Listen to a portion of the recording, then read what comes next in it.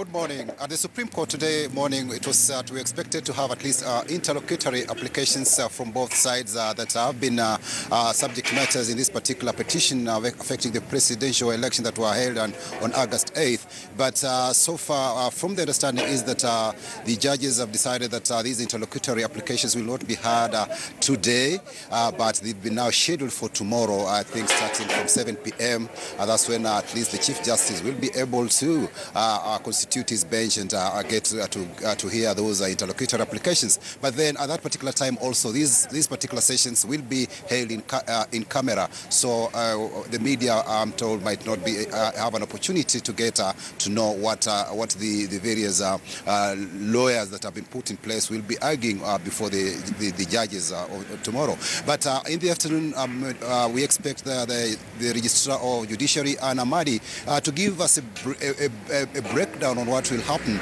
starting Saturday, moving on now that the petition will have matured for hearing after all the parties interested in this particular matter have filed their affidavits and also various responses to various accusations that have been put in place. So far, we saw.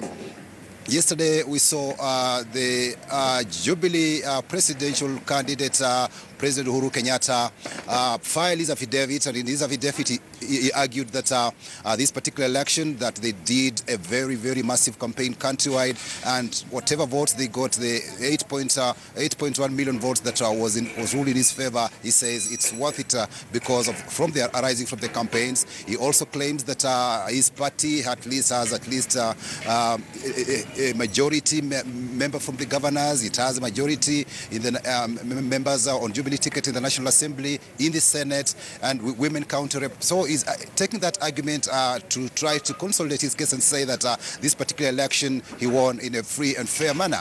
We've also seen the IEBC, okay, the president say that he did not deny allegations by NASA that he did compel the county commissioners and civil servants like cabinet secretaries to campaign on his behalf. He says that he's denied that allegation, and he says that in as much as he knows that he's not aware of any cabinet secretary or county commissioners out there or chiefs who campaigned on his behalf. There was also a threat that an allegation that was made by NASA where they said that in Makueni, where the president during his campaigns he threatened chiefs and intimidated them in order to mobilize people to vote for the Jubilee administration. He's also denied those allegations and says that he was only putting up.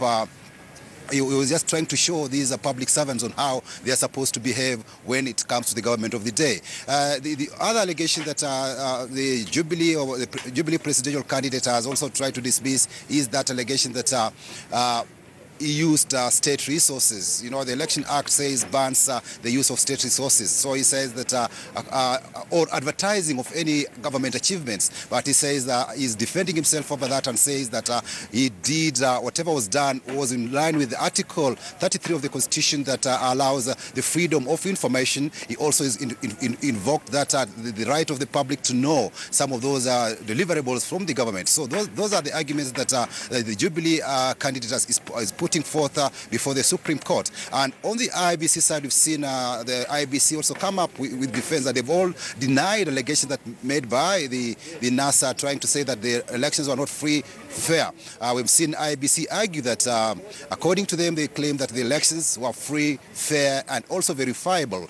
They've also said that they did not hire any presiding officers contrary outside those who were gazetted. And also they have also denied that allegation by NASA that there were at least 14,000 polling stations that were not gazetted. They claim that IEBC claimed that all polling stations were gazetted, and its returning officers and presiding officers were also people who had been gazetted to participate in this particular election. They've also defended the results and say that these particular results, as they were tabulated in a fair manner. But something interesting is that IEBC is now trying to indicate that whatever results that were being transmitted on the public portal, they're claiming those were mere statistics, and they were not the results of that particular presidential election. So they say that whatever the KIMS, those transmission, the Kenya Integrated Electronic Management System, was transmitting through the public portal were mere statistics and those were not results. And also, maybe looking at that particular portal, even as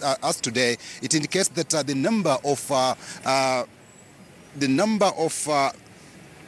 rejected votes at the public portal now stands at 403,503 votes. But according to IEBC, in its affidavit, they say the number of rejected votes, they're putting it at 81,600. So we can see there's a variation in figures between what the IEBC is now putting on as was reported on Form 34B vis-a-vis what came on its public portal, which now IEBC has dismissed as saying that those particular things that are appearing on the public portal are mere statistics and they are not results. The other issue that we saw that the NASA petition also, the presidential candidate come and argue, was that IEBC colluded with the Jubilee aspirant to manipulate the results in his favor. And they argued that particularly, especially by this idea of IEBC trying to release these early results through its public portal was meant to